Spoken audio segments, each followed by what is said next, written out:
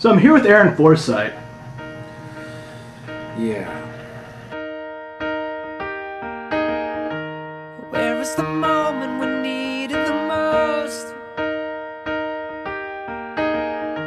You kick up. Hello everybody and welcome to another edition of The Magic Show.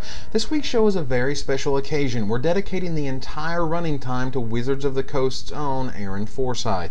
Yes, the man, the myth, the legend himself, Aaron is the king crap of Turd Mountain in the magic world, and it's time he got his due. This show was a very special collaboration between myself and our own Ben Bleiweiss. So with no further ado, let's get this party started.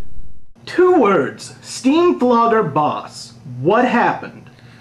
Transformers. 2 words. Skull Clamp. What happened?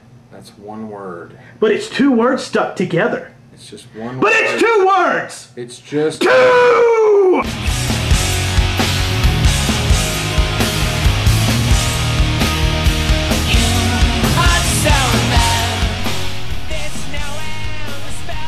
Everybody loves an award show, am I right? I know that whenever there's an Emmys or Academy Awards, Golden Globes, Grammys, or ESPYs on television, I tune right into the internet the next day to see who won, so I don't have to waste 3 hours of my life watching an industry giving itself the finest of self-loving. However, unless you count the yearly Hall of Fame inductions or the Invitational, Magic does not have its own night of celebration. And we at the Magic Show do not like this one bit. That's why we've decided to grab the bull by the horns and create the first biannual base edition send-off bash. With much love to all Wizards R&D, we are happy to present the inaugural Forsythee Awards show. And guess what? We even come up with a nifty song and dance routine for this occasion. Make a sad, make a sad, make a sad, sad song. Make a sad, make a sad, make a sad, sad.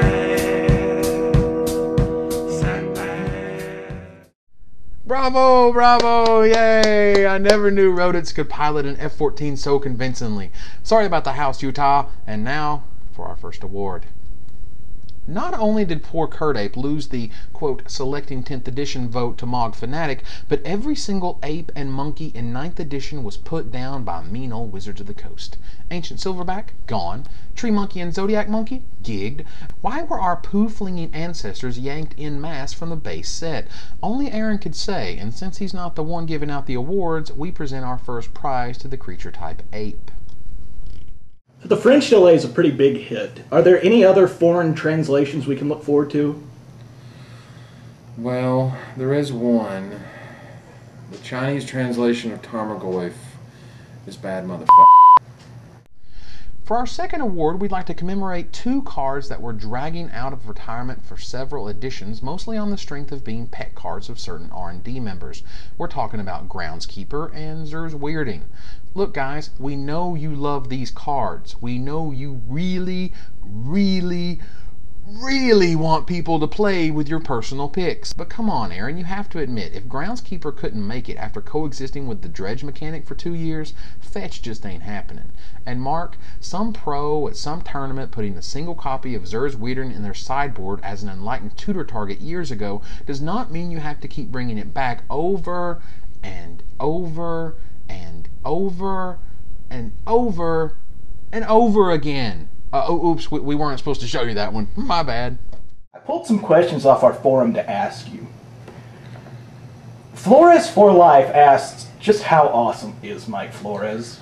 Well, He's 2K7 asks, I bought the glasses, I even bought the damn wig. Why am I not Resident Genius? well, the thing about that... MJ Flores asks, if you remember the time you two were, and I quote, motherfucking poets. No. Moving on, remember when the Force of Nature foil was given out for the 9th edition release tournament? Remember how Force signaled the return of Trample to the base set? Remember how Wizards used it as the giant-sized card in 9th edition Fat Pack boxes, as the packaging for the 9th edition theme deck display, and as the marquee green fatty for the base set? Yeah, it's gone now. Next. Jade Statue first appeared in Alpha, moved on to Beta and Unlimited like all good Alpha cards, and then promptly disappeared for the better part of a decade. 7 base sets later, it reappeared. I knew it weren't no ordinary hunk of rock. Nobody played it, nobody liked it, and nobody kept it in 10th edition. Astrologers predict that the next reoccurrence of Jade Statue will happen sometime around 2019 when 16th edition is released. See you then, good buddy. White, what happened? Blue, who that up? Well, Green, what happened? we hate green, okay? We hate green. We gave to Fairy to blue because we hate it so much. I'm sorry. When Incinerate was announced in 10th edition, did anybody think that Volcanic Hammer's days were anything less than numbered? Unless Wizards was going to print 25 red damage spells in one set, Volcanic Hammer was a sure goner.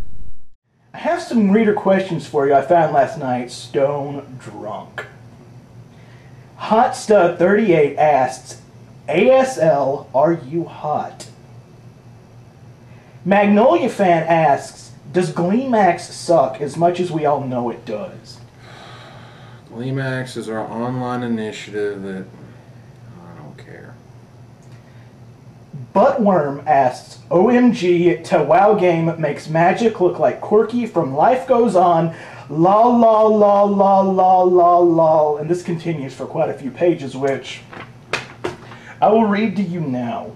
Lol lol lol lol lol lol. On the flip side, did anyone think that Stone Rain was going to get the heave-ho?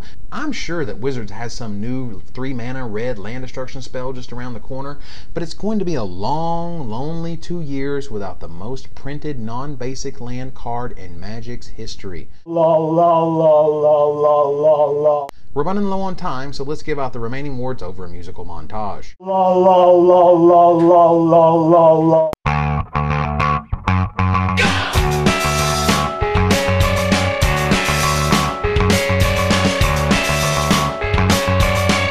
Alright, I just have a couple more questions for you, mainly about the upcoming set Lorwyn. Just how many Planeswalkers are going to be in Lorwyn? All of them! All of them Planeswalkers! Thank you for your time!